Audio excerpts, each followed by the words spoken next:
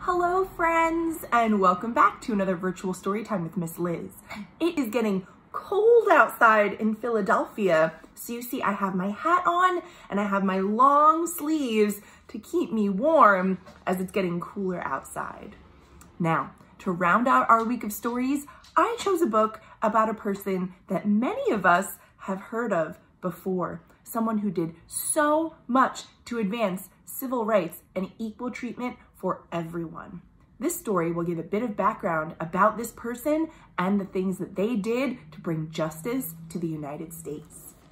Today's book is Martin's Dream Day. It was written by Kitty Kelley and the photographs are by Stanley Tretick. This is about Martin Luther King Jr. Let's see what's gonna happen. Martin's Dream Day by Kitty Kelley, photographs by Stanley Tretick, and published by Simon and Schuster.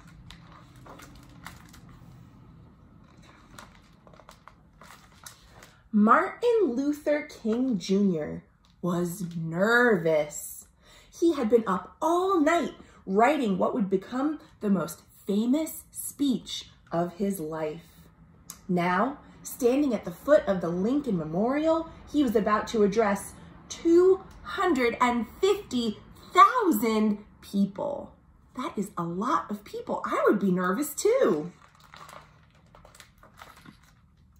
He had never seen that many people gathered in one place before. This is at the steps of the Lincoln Memorial in Washington, D.C. Do you see all the people? This is a real photo that was taken that day.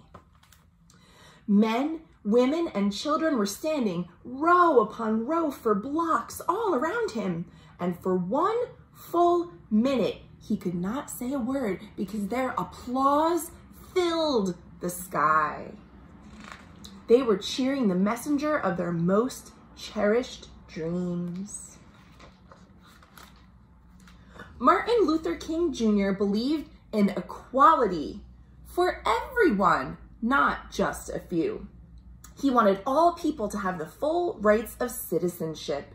That meant the right to vote, to go to school, and to get a job. In the 1960s, African Americans, that is, Black people, did not have these basic rights. They could not eat in certain restaurants, go to certain schools, stay in certain hotels, or shop in certain stores. That was called segregation, and it kept people apart based on their race or the color of their skin. That doesn't seem very fair, does it? Martin wanted to change all that, and he dedicated his life to making that change happen. As a minister, he preached that equality was a God-given right, that everyone, Blacks and whites, deserved to be treated with the same dignity and respect. That makes sense. It's so simple. He also believed in nonviolence, so he made his demands for equality in a peaceful way. He tried to bring attention to the plight of African American people by leading marches, sit-ins, and boycotts across the South of the United States. Here are pictures of protests and other actions. This sign says, "Equal rights now. We demand." But his efforts for change were not enough. He knew he needed something more to make his dream come true. He decided to go to Washington, D.C. to talk to the President of the United States. At that time, it was John F. Kennedy. "The time has come, Mr. President," Martin wrote to John F. Kennedy, "to let those dawn-like rays of freedom fill the heavens with the noonday sunlight of complete human dignity." Martin made many trips to the White House with other civil rights leaders. They tried to persuade the president to propose a law that would give Black people the same rights as white people. After months of meetings and many weeks of telephone calls and telegrams, President Kennedy finally agreed. He too believed in Martin's dream. President Kennedy addressed the nation on television the night before he sent his civil rights bill to Congress. "We are confronted primarily with a moral issue," he said. "It is as old as the scriptures and as clear as the American Constitution. If an American, because his skin is dark, cannot eat lunch in a restaurant open to the public, if he cannot send his children to the best school available, if he cannot vote for the public officials who will represent him, then who among us would be content to have the color of his skin changed and stand in his place?" It makes sense to me, right? That everybody should be treated equally. But sadly, not everyone believed in civil rights. The president's words angered those who did not want equality. Racists reacted with ugly violence. They beat up civil rights workers. They torched churches and bombed schools. They even killed a follower of Martin Luther King Jr. And yet, Congress did nothing. But Martin did not give up. He blew the trumpet of hope. With stirring speeches, he pumped courage into those who were afraid. He proclaimed his belief in the goodwill of America. He insisted that what he called the Bank of Justice was not bankrupt, that it was full enough to give everyone a golden opportunity. How could Martin show the lawmakers in Congress just how many people in America shared his hope for a better life? He decided that a mass protest march on Washington, D.C. was the best way to make senators and representatives pay attention.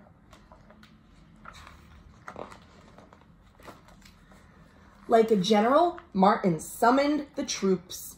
First, he called upon the major groups who had been fighting long and hard for civil rights. Groups like Student Nonviolent Coordinating Committee, the SNCC, the Congress of Racial Equality, CORE, and the National Association for the Advancement of Colored People, the NAACP. Then he reached out to churches and synagogues and mosques because he wanted all religions to be represented. He called upon Catholics and Jews, Protestants and Muslims to gather at the foot of the Lincoln Memorial on August 28, 1963. That is over 50 years ago. But, 50 years ago is not a very long time at all, if you think about it. Martin chose the Washington Mall's magnificent white marble statue of Abraham Lincoln as their meeting place because Lincoln was known as the great emancipator. He had abolished slavery. His Emancipation Proclamation of 1863, that was 100 years earlier from the March on Washington, had declared freedom for 3.1 million slaves. 100 years later, Martin yearned to free the 19 million descendants of those slaves. People all across the country responded to his call. They made plans to come to Washington on planes, trains, trucks, trailers, buses, and bicycles. One man even roller skated from Chicago. Movie stars and musicians from Hollywood joined writers and poets and artists. Parents brought children, teachers brought students, farmers and firemen, policemen, secretaries, doctors, lawyers, plumbers, all came to Washington to tell Congress to pass the law that would give everyone the same rights. And look at all the people who showed up, people of all backgrounds and colors and beliefs.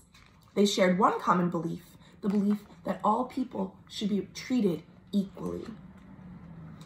In solidarity, people in other countries around the world declared their intention to march on August 28th in places like Berlin and Munich and Amsterdam, London, Oslo, Madrid, The Hague, Tel Aviv, Cairo, Toronto, and Kingston, Jamaica. The march took place on a Wednesday, but people dressed as if for Sunday church. Their purpose was serious, so their clothes were proper. Women wore hats and high heels. Men wore white shirts and ties and fanned themselves with straw snap brims. People did dress differently back in those times, 50 years ago. The month of August steams with humidity in Washington, D.C., but the heat did not stop hundreds of thousands of people from coming to the march. It was the largest assembly ever gathered at the feet of Lincoln, and the gathering was joyful. People sat 20 deep around the reflecting pool where they dangled their feet in the water. Must have felt nice on a hot day. The famous singer, Marian Anderson, who was from Philadelphia, was supposed to open the program with the Star-Spangled Banner, but she could not make her way through the crush of people. So Camilla Williams, the first Black woman to have a role with the New York City Opera, sang it instead. Soon, soaring music turned the mall into an open-air cathedral and filled the skies with song. All of these people and more were enjoying it. After an afternoon of powerful speeches and solemn singing, the most magnificent moment of the day came at the end of the program when Martin Luther King Jr. appeared on stage. Applause rolled across the mall like claps of thunder as the 34-year-old preacher walked to the microphone. Women waved lace handkerchiefs and men stomped and cheered. Everyone expected something spectacular from this man, the most exciting speaker of his time. He had traveled 275,000 miles that year and given 350 speeches trying to make America understand the desperation of its Black citizens. But this audience was his biggest ever, and his message would resound for years to come. Martin began by addressing the long struggle, the terrible nights of jail and injustice. He talked about the trials and tragedies African Americans had endured, but he did not dwell on those wrongs. Instead, he urged his people not to be bitter, not to hate, not to seek revenge. Inspired by his words, the crowd roared its admiration. They fell quiet only when he paused for a moment. And in that moment, Mahalia Jackson, a famous gospel singer, shouted, "Tell them about the dream, Martin, the dream." That is when Martin Luther King Jr. put aside his prepared speech. Like a bird bursting from his cage, he took flight. "I have a dream," he said, "that one day this nation will rise up and live out the true meaning of its creed. We hold these truths to be self-evident, that all men are created equal." Those are real words that Martin spoke, and here he is here. For the next 15 minutes, Martin dazzled the crowd with his dream of brotherhood and equality. He encouraged everyone to hew out the mountain of despair a stone of hope. Hope pushed Martin forward, the hope for a better life. He shared his vision for a nation that would no longer be divided, but would embrace all its citizens without regard for the color of their skin. The crowd was spellbound as Martin's voice rose to the sky full of that hope. He told America that if it was to become a great nation, it must make the dream of freedom come true for every single person in it. He ended with the words of the old spiritual, free at last, thank God Almighty, we are free at last. The next year, President Lyndon B. Johnson signed into law the Civil Rights Act of 1964. A year later, he signed the Voting Rights Act of 1965, and these laws ensured further equality for Black Americans and all people. Finally, Martin's dream had begun to come true. And that, my friends, is the end. But it is not the end in the struggle for equality. Even today, over 50 years after Martin Luther King gave the speech at Washington Monument, and over 50 years after the Voting Rights Act and the Civil Rights Act were passed, we still see that some people in our country are not treated the same, mostly because of the way that they look. And this, my friends, is not right.